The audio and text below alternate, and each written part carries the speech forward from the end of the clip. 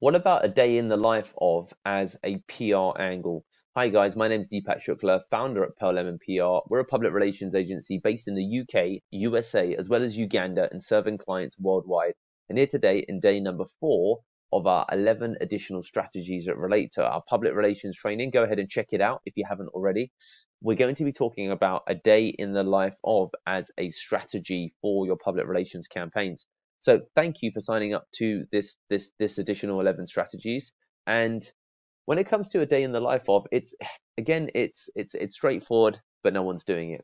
So for example, what about a journalist or a publication covering a day in the life of a public relations executive or a public relations expert? What about a day in the life of an accountant, or a day in the life of a forensic accountant, or a day in the life of a digital nomad, a day in the life of a, so if you think about a day in the life of, and then look at companies as well as YouTube channels that cover interesting people, or interesting roles, then you're going to find that there's opportunities to generate some PR around this. You could Google, a day in the life of in general, and then start discovering the numerous websites that cover things like this, and you'll find that there are plentiful. You'll find that they happen nationally as well as internationally, and then it's a case of correlating that with whatever it is that your business or you do. So a day in the life of an e-commerce website, a day in the life of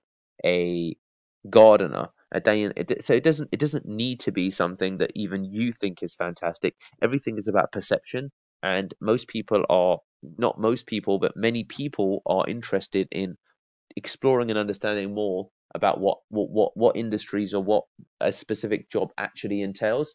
And by focusing upon this as a niche, then you'll open up opportunities. A day in the life of a game development company, a day in the life of a professional gamer, a day in the so it kind of continues, and you just need to apply, a day in the life of to your niche, and then you could probably contact lots of publications, especially ones that don't really or aren't gaming publications as such, but ones that carry curiosity, or do, for example, exposés on businesses, or otherwise, and use that as a as an opportunity to go ahead and get yourself some PR. So give this some consideration, do some mad Googling, and you'll find that there's a lot of stuff out there that you could do when it comes to a day in the life of. So there you have it, guys. Strategy number 4.